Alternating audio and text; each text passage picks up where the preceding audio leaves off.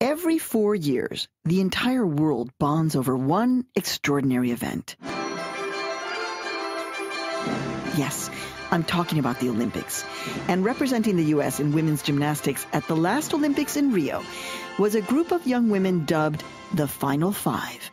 And in that group of young women was a very special newcomer. Laurie Hernandez of the United States. Now the effervescent Laurie Hernandez. Laurie Hernandez.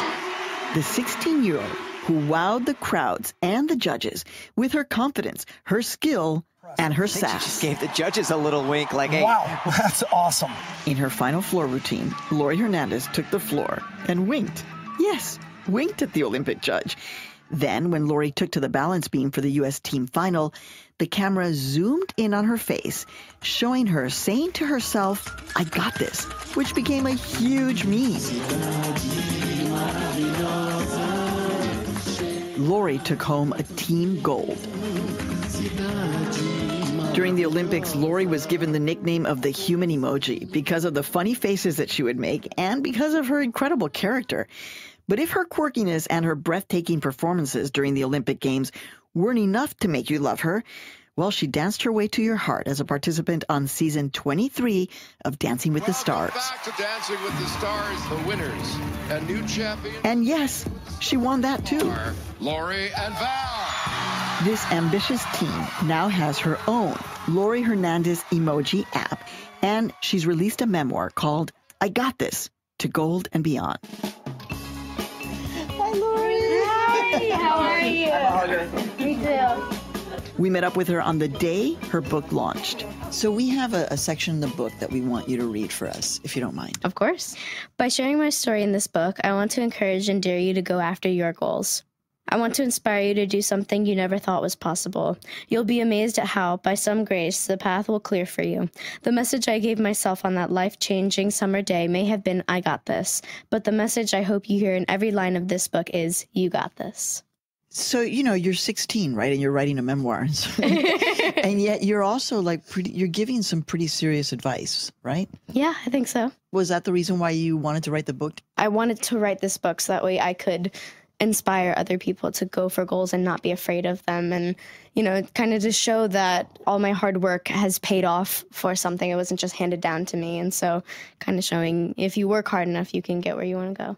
The other thing that I pick up from you, and I've never met you, right, is you kind of seem to be operating from a place of a lot of gratitude. Is that right? Yeah, that's right. To be honest with you, it took me decades to get to a place where I was operating from gratitude. And yet you're 16 and you kind of got that. So talk to me about what that means and how you got there. Well, I think a big role really came from my parents because they taught me to appreciate everything. And also my dance partner on Dance with the Stars, he taught me to also appreciate everyone and everything around me because I won't have it forever.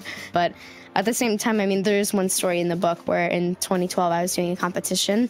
It was my first elite nationals. I was really excited and I completely trashed the whole competition. I fell multiple times. I was kind of sad because I wanted to do a lot better as an athlete. And my mom looked at me and she said, "Honey, why are you sad? This is your first time being here. People would love to compete here. Come on, we're going to go celebrate." And she bought me ice cream. So I think seeing that at such a young age made me realize that everything I do is very cool, very interesting, and a new opportunity that may never happen again. So most athletes have certain rituals or a pep talk. By the way, I'm totally from your team. I talk to myself all the time. So walk us through the whole thing. At competitions, my stress levels go really high.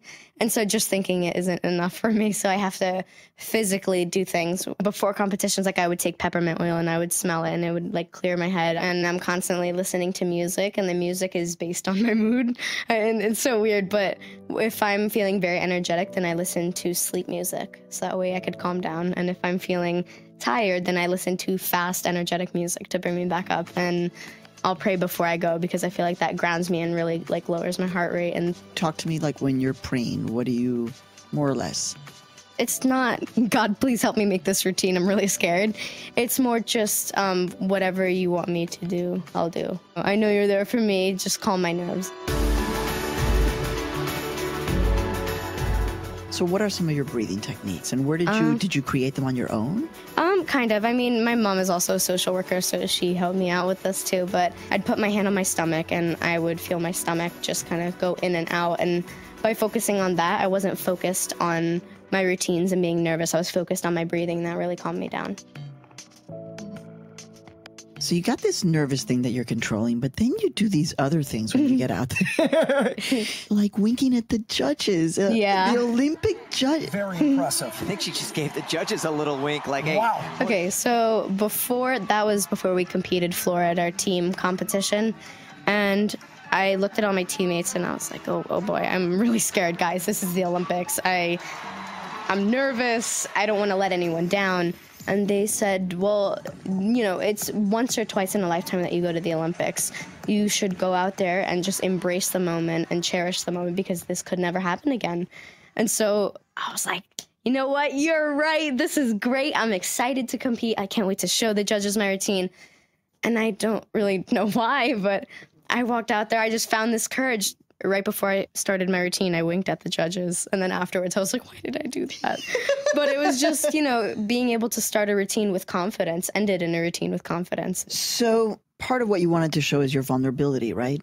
And so you write about that moment when you have this breakdown, right? What happened? Can you just describe the scene and how you got out of it? So basically, it was a couple months before Olympic trials, and my routines weren't coming together at all.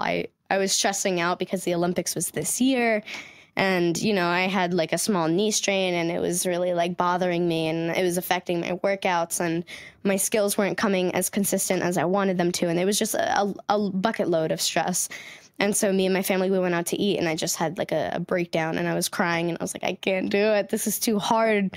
And everyone was telling me, like, no, you're right there. You worked your whole life for this. You're right there. Just don't stop. And the poor waitress kept bringing over mounds and mounds of tissues and of paper towels. Is this where, in New Jersey? This was in Jersey, yeah. Long story short, I went to Olympic trials, was able to make the team. We all went out to eat as a celebratory dinner, and my sister handed me a goodie bag and handed me back the tissues, and she was kind of...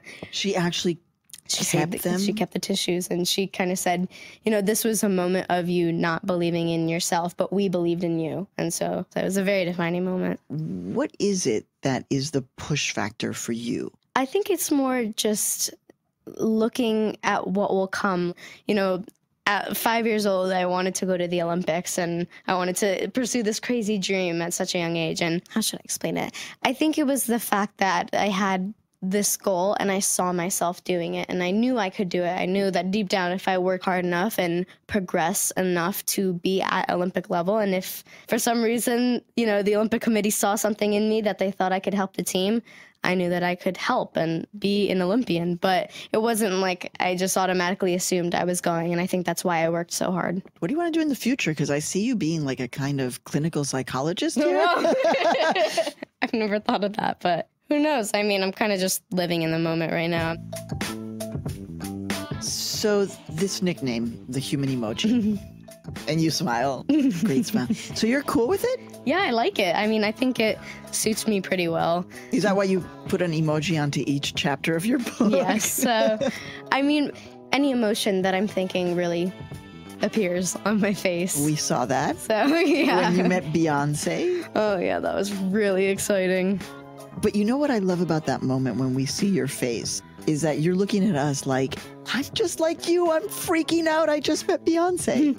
I mean, yeah, it's like I'm human also, just because I had the opportunity to go to the Olympics and win Dancing with the Stars. It's not like I'm just superhuman. I'm a different breed. I'm also human like everyone else. And so that's why I felt like it was important to add pieces of me crying in the book, because it shows that, you know, sometimes I am vulnerable and sometimes I need support from other people. And, you know, I can show that I fangirl. I show that I'm excited. I show that I cry. And, you know, these are all very human emotions.